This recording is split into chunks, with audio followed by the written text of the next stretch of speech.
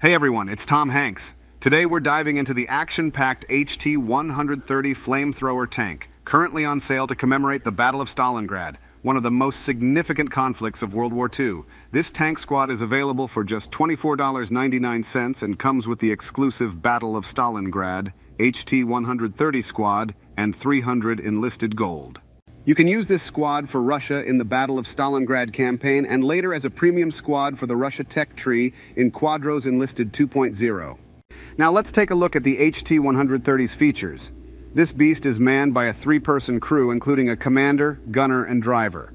It boasts a range of stock perks like a 7.5% increase in vehicle repair speed, a 90% gear shift speed boost, improved tank gun targeting skills, a 100% health regeneration increase out of combat, and a 50% boost in health regeneration speed out of combat. Plus, it's equipped with a 30% faster fire extinguishing capability for the vehicle.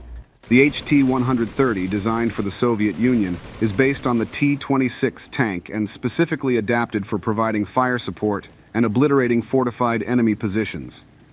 The flamethrower mounted on its turret can project a stream of flammable mixture over significant distances, making it a formidable weapon in offensive operations.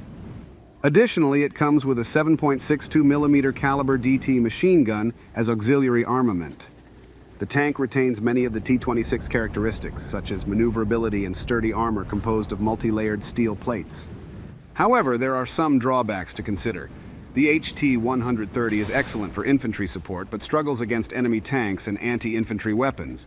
Due to its lightly armored T-26 platform, it can't withstand hits from enemy tanks and anti-tank weaponry, rendering it ineffective against other tanks. Nevertheless, if the enemy team rarely employs tanks and you have infantry to support your advance, the HT-130 can truly shine with its devastating flamethrower.